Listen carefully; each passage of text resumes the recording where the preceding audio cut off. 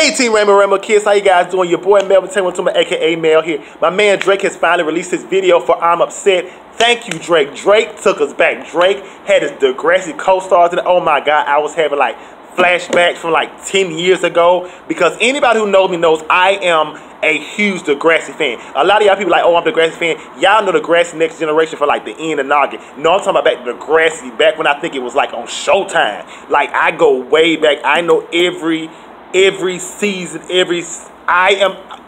a Degrassi fan. That's all I gotta say.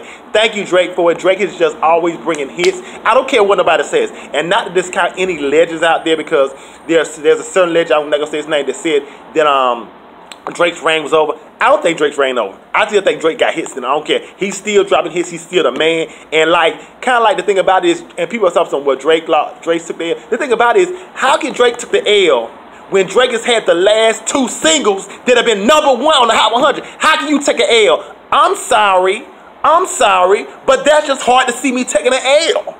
That's just hard to see him taking an L. I don't know. Because wasn't guys playing #1 on the Hot 100? Didn't it get knocked out by Drake's Knife or what? I'm just saying. But yes, thank you, Drake, for doing this Degrassi reunion. It was just so hot. Can't wait for your album Scorpion to drop later this month. And just Drake is Drake. Drake's reign ain't over. I don't care what nobody say. Drake's reign is not over.